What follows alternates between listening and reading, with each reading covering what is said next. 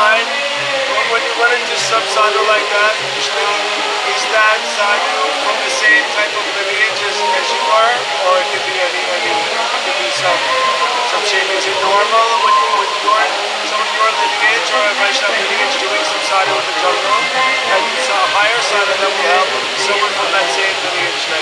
It can be from anywhere.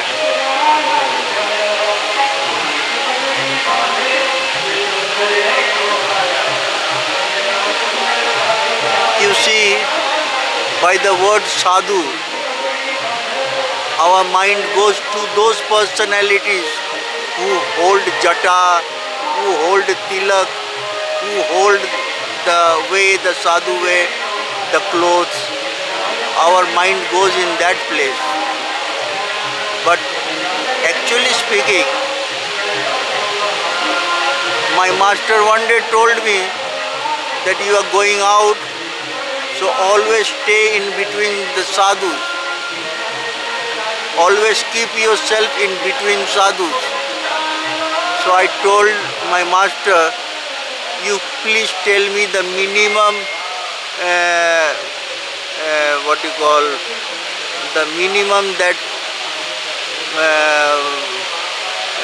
minimum qualities that a sadhu should have, so that I can at least recognize who is sadhu and who is not, to find that I am in between sadhus.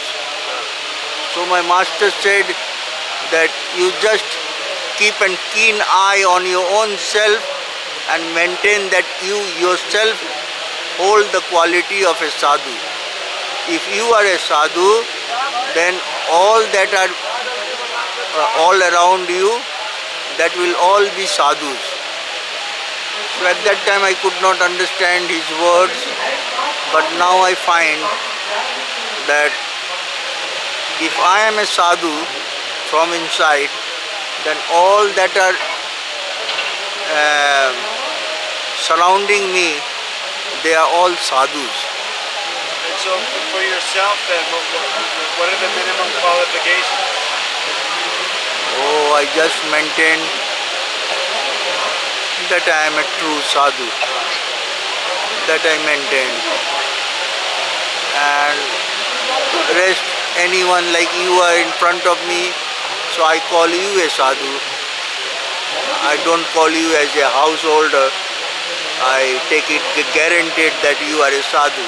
That's because I am a sadhu from inside, so I take it as a guarantee that you are in front of me, so you must be a sadhu. I take it that way. And one could be a grahasti and a sadhu at the same time, yes? Yeah. Like you are in front of me, I call you as a sadhu. I don't take you as a householder. If you were a householder, you would have been busy with the houses. You shouldn't have been here.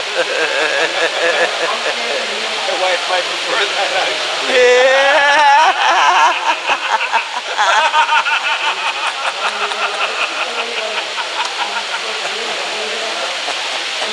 I do sneak away a little bit sometimes.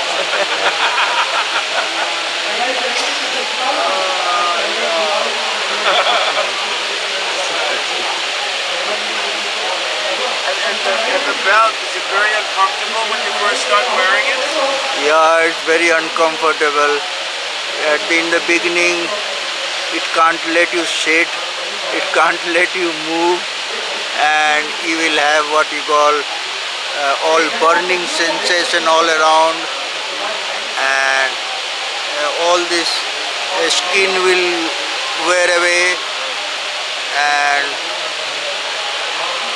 your mind will be totally concentrated on this part.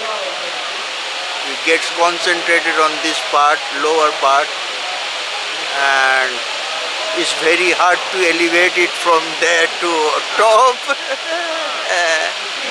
It's a very hard job, and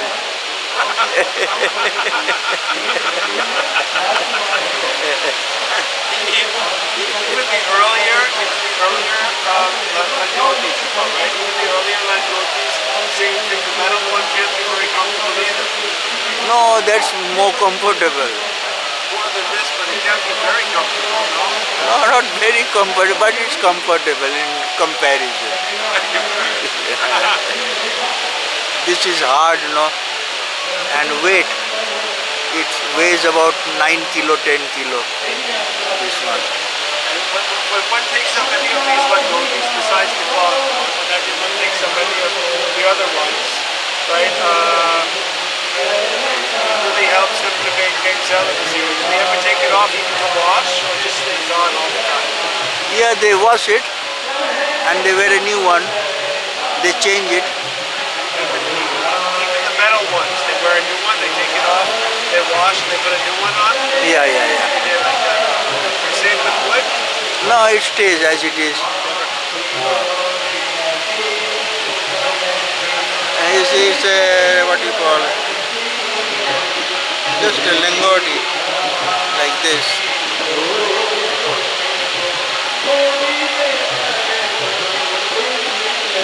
Even that part's wood. Huh? Even this part is wood. Even the bottom part is wood. Yeah. Huh. And so it almost seems that it has initially the opposite effect. One wants to maintain celibacy and not think of their genital region, but their whole focus is always around the No. Does that actually kind of bring it up, like in some kind of subtle energetic way? Like does it push it up to Sushumna? Does it push some Shakti up like this? No, what happens, we can't stay without eating. We have to eat. And when we eat, we generate energy, and this energy gets concentrated. So we call this concentration of energy Oja. And this Oja, it has to find a way. And when this Oja gets more and more heavy, concentrated, it reacts on the mind. It reacts on the mind and makes you excited. It makes you attracted with the other sex. And then you get excited, and with this excitement, what you call sperms get generated. And if you don't get excited, then no sperms are generated. But if you get excited, sperms get generated. And once the sperms get generated, it has to come out.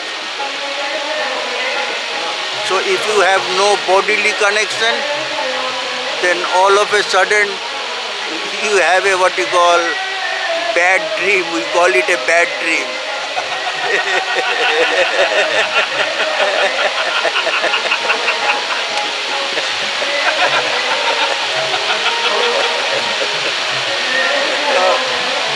And all the sperms come out one day, maybe after 3 months, 4 months, it comes out all of a sudden.